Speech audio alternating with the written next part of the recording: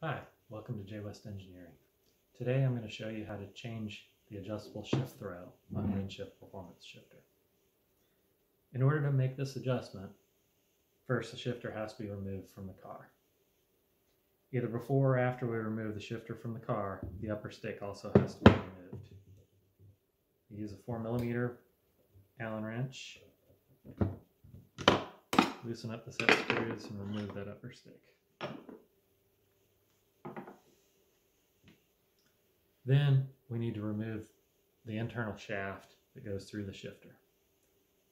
Luckily, none of the springs inside of the shifter are affected by this change. It's just a single bolt that has to be removed.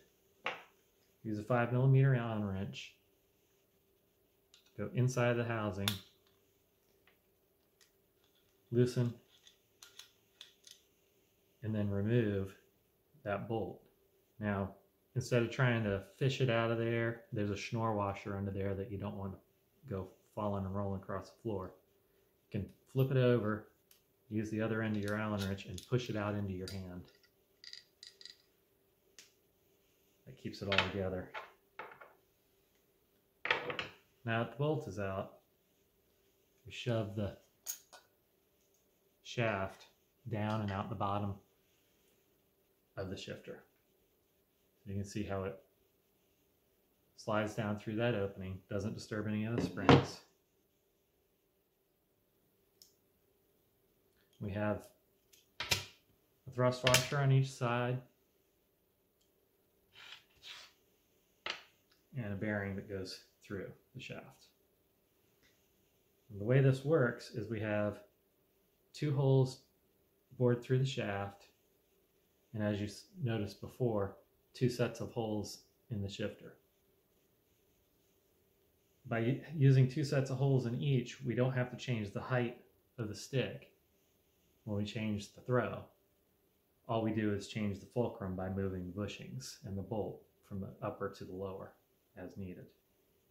If we were to move the stick up and down, we'd change the placement of the bushing here in the cup in the car, and things just wouldn't work. So there's two holes. The lower hole is how the shifters are delivered.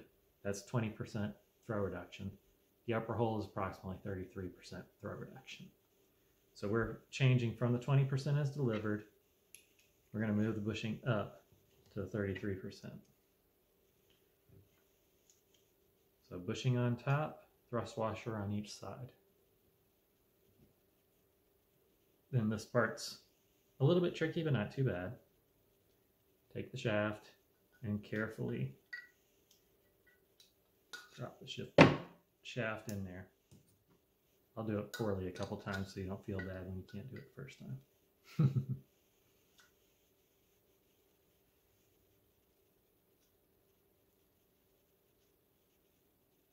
Push it on up, and when it's aligned properly, you'll be able to see through both holes because they'll both be aligned. Take the bolt, line it up with the upper hole where the bushing now rests.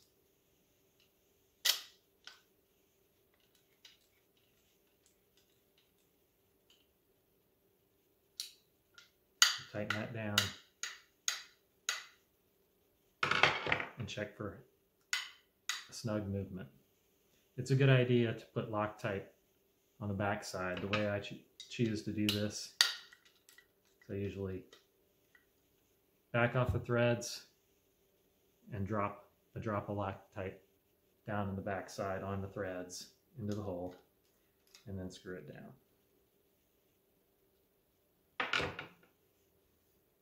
Now our throw's been changed. Put the shifter back in the car. Enjoy your adjustment.